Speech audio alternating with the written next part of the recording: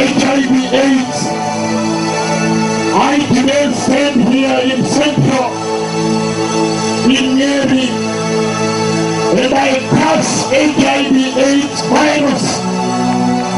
I curse you the prophetic plan. I curse you again. I curse you in the mighty name of Jesus.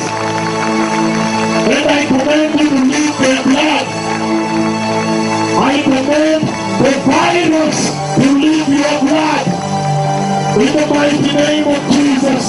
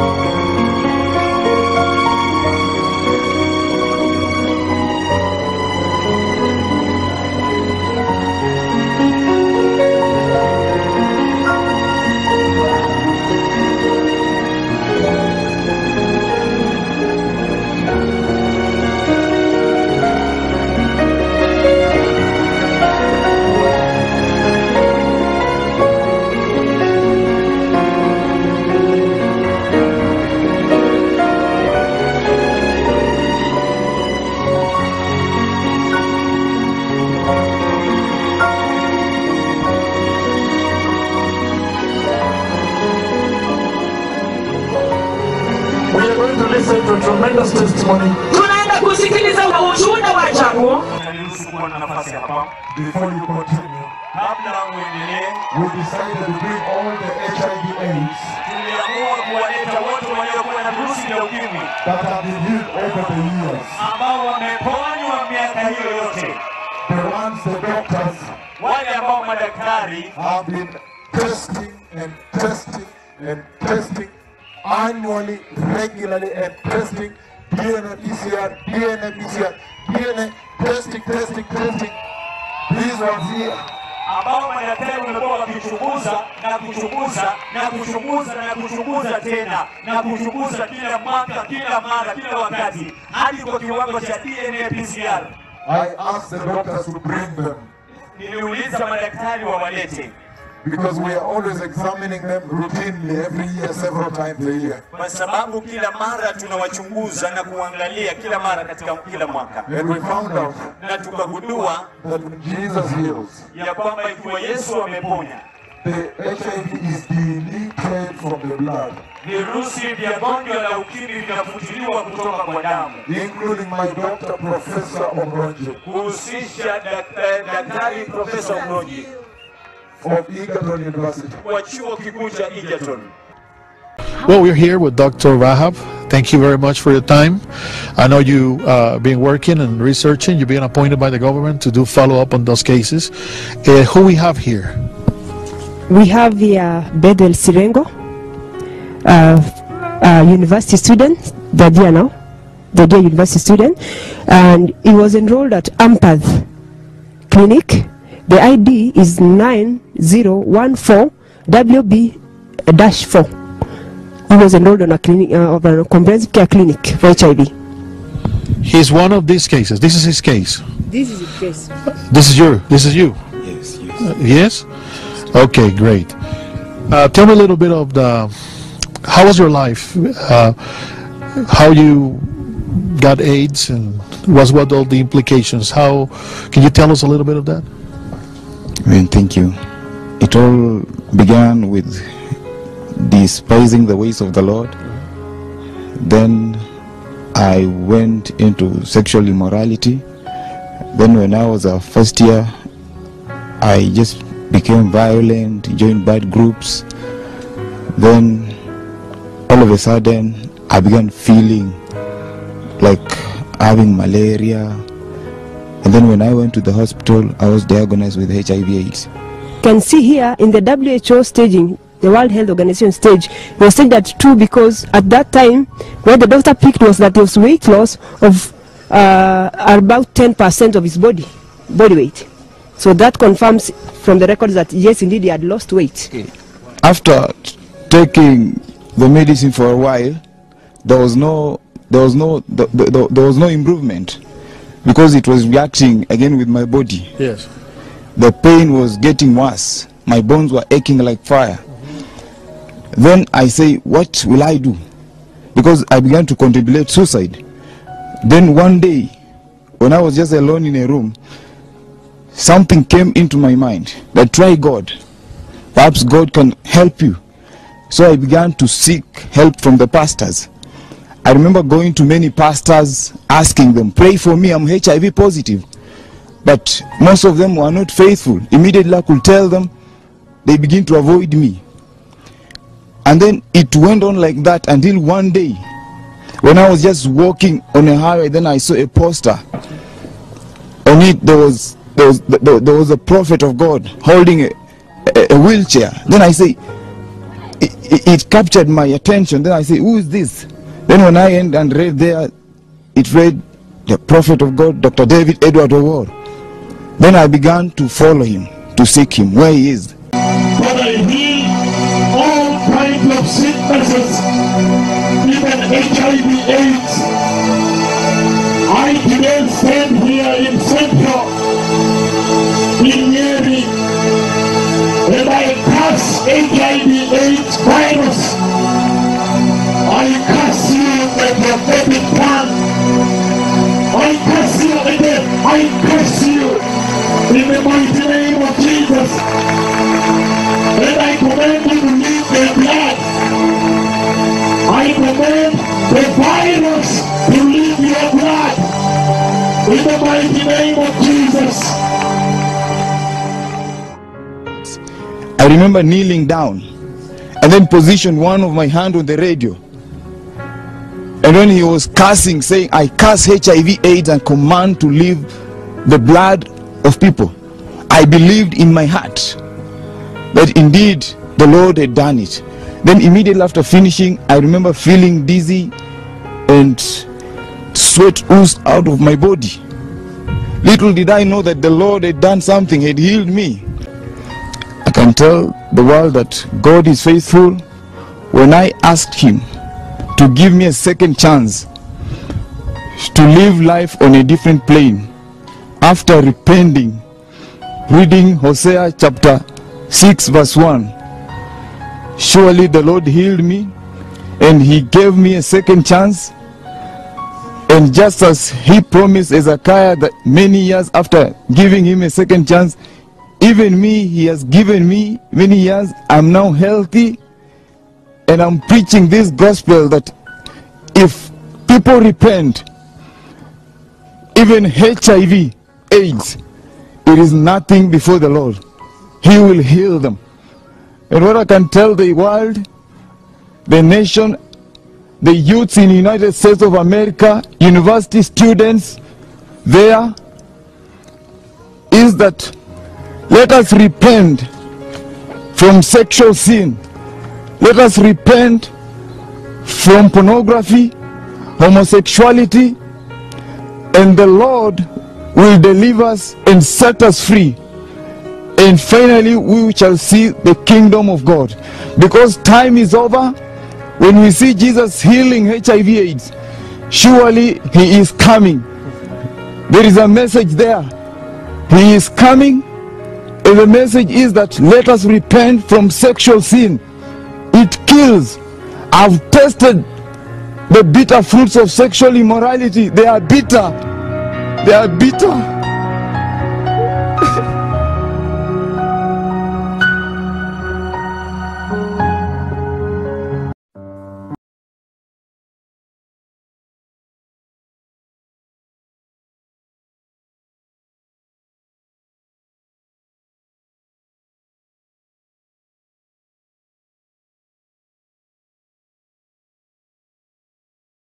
Karibu sana katika mkutano wa Bwana. Kwa majina unaitwa nani? Irene Bongera. Uko na umri wa miaka mingapi? 35.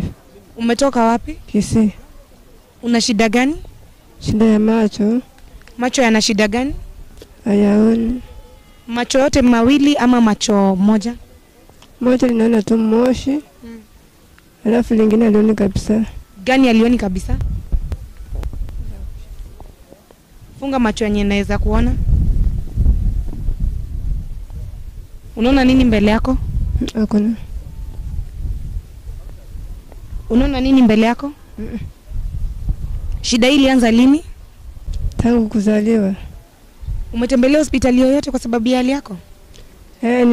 Hata ni shule nilisomea. Hata kwa shule nilisomea Kibosi. Umetembelea hospitali gani? Nimetembelea Kisii. Tena nimeenda. Hata sasa macho alikuwa ananiambia waoni chochote. Una matarajio gani kutoka kwa mkutano wa Bwana? Aniponye, nimtumikie. Na ni nini uwezi kufanya kwa sababu ya hali yako? Kusoma sasa nikasoma chochote. Sasa nikaangalia kitu, nikuongoza tu. Sasa akiniponya, nikuhubiri Injili. Asante. Karibu sana katika mkutano wa Bwana. Amen.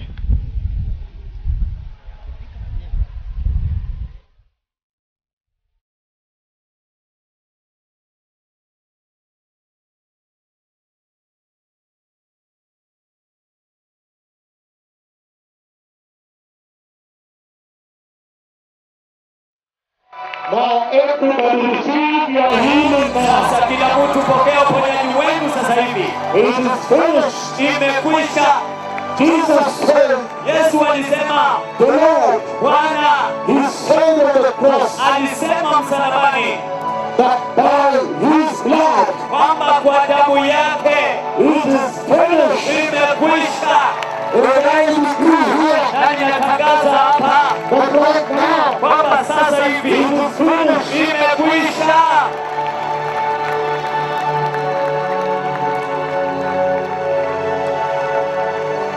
Now you can do everything. Sasa unaweza fanya kila kitu. The people can now walk and live. Viwete wanaweza kutembea na kuondoka. The blind can now see. Vipofu wanaweza kuona sasa.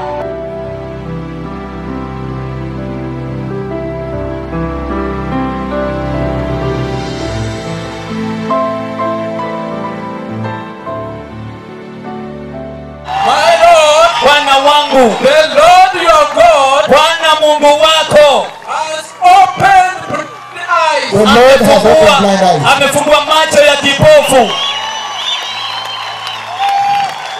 Kuja, Kuja, ukiona angalia chini, angalia chini, upande, upande, angalia na kupanda. angalia kisha upande.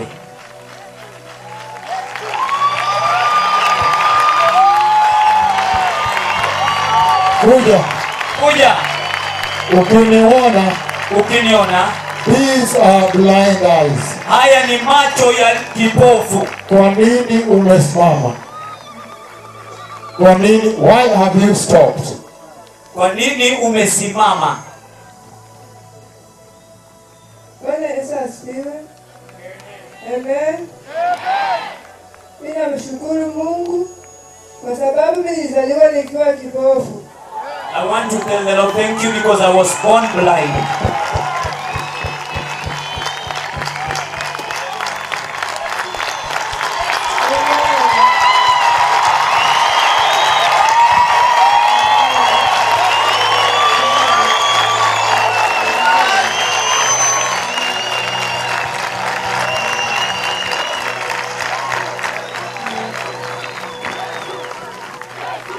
Wakati nabii wa Mungu aliingia uwanjani, When the mighty prophet of the Lord entered the ground, wakati sisi tulikuwa tunarekodia kwa gate 1, when we were waiting at gate 1, tukirekodiwa. being recorded there, Wakati aliposema kila mtu apokee uponyaji wake, when the mighty prophet of the Lord said that everybody received their healing, nilijihisi baridi mwingi. then I felt a lot of cold.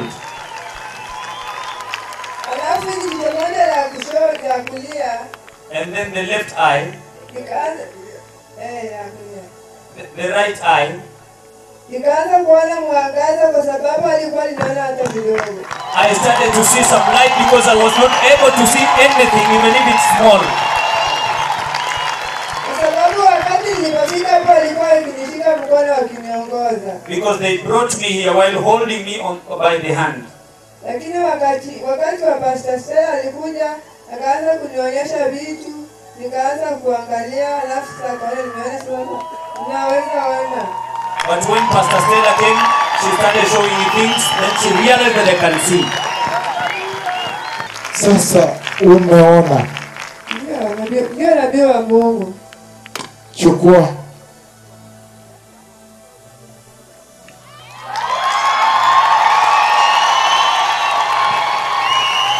Chukua. Ukiweza kuniona niguza.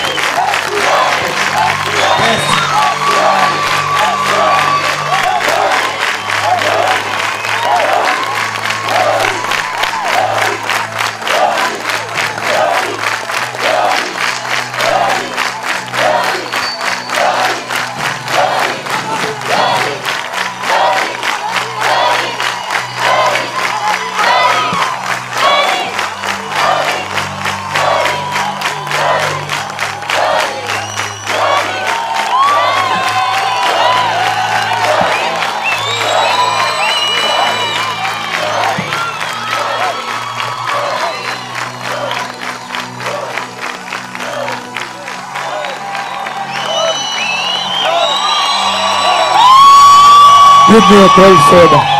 Patia soda baridi. This is incredible. Hii yashangaza. It is mighty. Ni kubwa. And mighty. Na kubwa.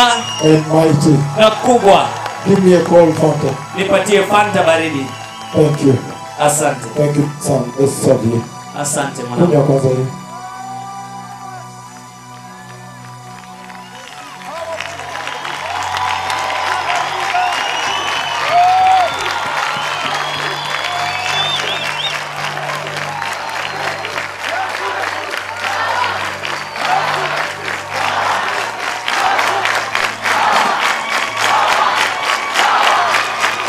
The way she's drinking, jinsi anavyokunywa, it is like she has gone through so much. ni kana kwamba amepitia mengi mno.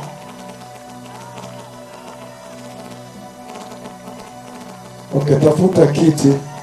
Tafuta kiti. Ukilipata uketi. Ukipata kiti uketi.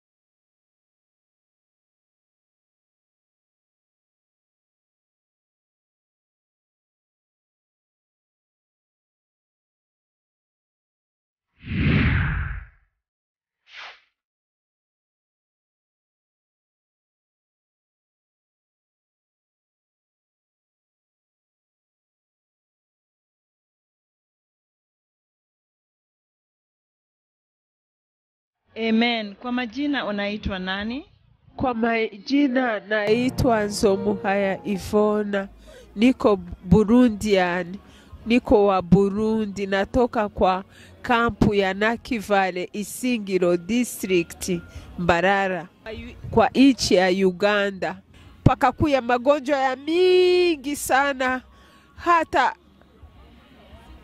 mwili yote ikakuwa mbaya.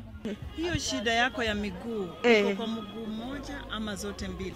Mifupa yote iko kama vile ilishakatika tangu 93 ilishakavimba.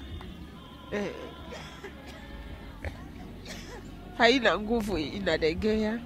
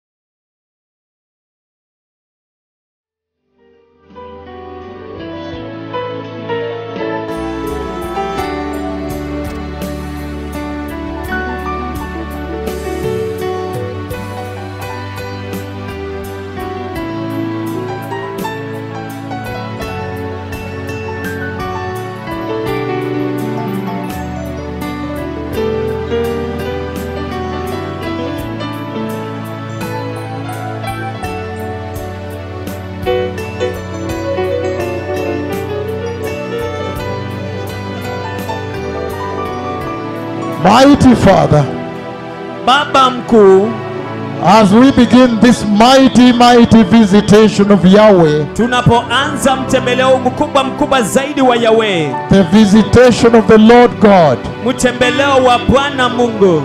Father, now, Baba, sasa at this hour, katika saa hii, I ask you to pour the blood of Jesus everywhere here, ninakuomba ukaimwage damu ya Yesu kila mahali hapa, and set your people free na ukawaweke watu wako huru by the power of the blood, kwa nguvu za damu, the blood of Jesus. damu ya Yesu. And I ask you, my Father, na nakuuliza babangu, right now, sasa hivi, to begin strengthening crippled legs, ukaanze kuitia nguvu miguu ya viwete, and release them to begin jumping and running and walking, na ukawaachilie waanze kukimbia na kutembea, balancing na kujizawazisha for the first time, kwa mara ya kwanza kabisa, and falling, na kuanguka, getting up again, kusimama tena, balancing, na kujizawazisha, and falling, na kuanguka, getting up again, kusimama tena, and learning to stabilize, na kujifunza until kujizawazisha they walk and run, hadi watembee na kukimbia. Sasa paralytics get up, spinal cord injuries, every disease under the sun, I have commanded you heal. Mia kwa nyiti za mgongo, Hallelujah. kila ugonjwa chini ya jua nimeamrisha sasa. It is finished. Imekwisha. Everybody now receive your healing everywhere. Kila mtu sasa pokeeni uponyaji wenu na kila mahali.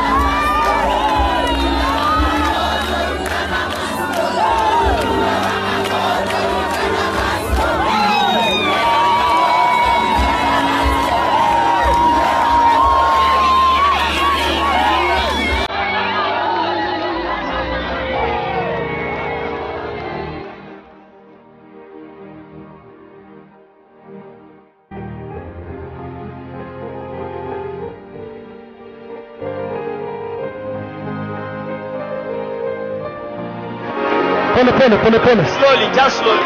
My daughter, come. Binti wangu njoo. Shika chuma. Hold the metal. Shika chuma. Hold the metal. Shika chuma. Hold the metal. Shika chuma. Slowly. Pole. From Uganda. Kutoka Uganda. And God remembered us. Na Mungu akakukumbuka. He has remembered us. Nobody will ever talk again. Just keep walking. Wewe endelea kutembea. Keep on walking. We are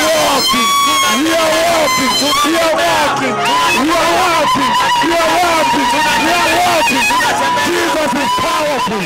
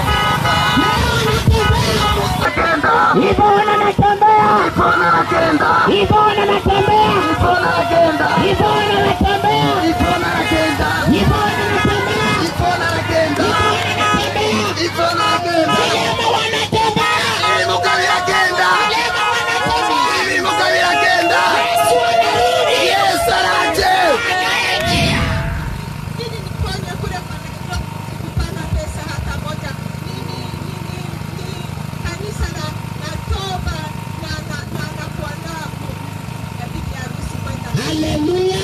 Alikuwa kiwete kwa miaka ngapi? Kwa miaka 29 tangu 96.